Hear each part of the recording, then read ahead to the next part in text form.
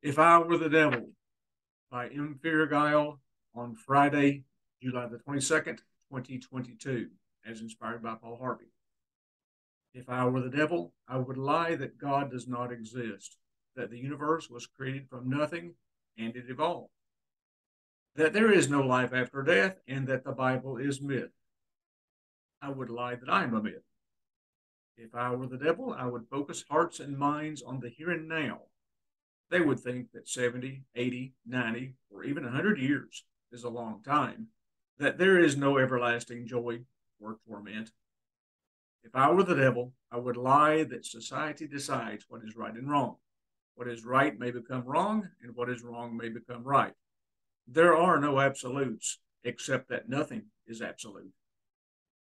If I were the devil, I'd teach the majority to worship the creation or the government or both, not the creator.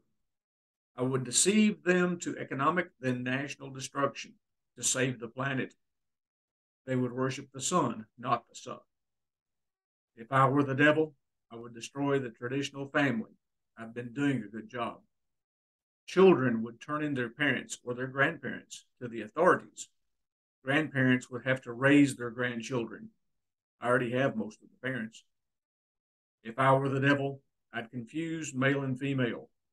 How a man or woman or a boy or a girl felt is his or her gender. I would change the definition of marriage to be anything I wanted it to be. If I were the devil, I would keep inflation hot. I'd print worthless money and increase national debt.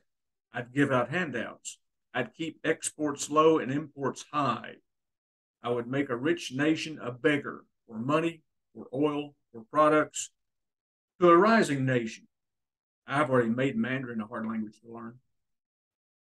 If I were the devil, I would open the border wider for all illegals to cross. Bring in all who yearn for handouts, bus rides, cell phones, and places to live. Bring in terrorists, stalkers, rapists, criminals, murderers. If I were the devil, I would demand the right to choose on abortion, but deny the right to choose on education. Unborn babies must be murdered and children must be brainwashed. Page 2. If I were the devil, the man of lawlessness, I would destroy civil society. My evil children would commit all kinds of wickedness to honor me. The blind would blame the vehicle, the gun, the knife, or the weapon of choice instead of how my disciples used those tools.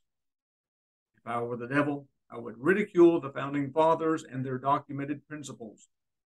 I would ridicule them not for their principles, but due to their vices. After all, a man with vices can do nothing virtuous.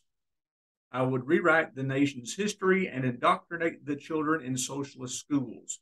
I would cancel anyone who stood against me. If I were the devil, I'd continue to grow the socialist government of the government, by the government, for the government, as one divided nation under socialism with liberty and justice for the politically correct. Pesky patriots would go to re-education camps or to the devil, me.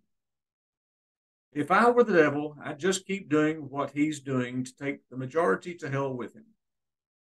Wake up, not woke up, America. Do not go to the devil. Turn to the Lord. I have spoken.